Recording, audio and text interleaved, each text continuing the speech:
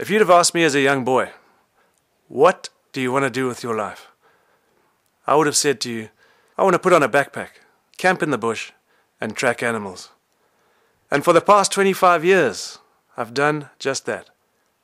I've walked, poled, and paddled through the wildlands of 6 African countries. My life and my values as a wilderness guide have been profoundly influenced by nature and the many inspirational people I've met along the way. What is wilderness? Well, wilderness for me is no longer a place. It's a way of life.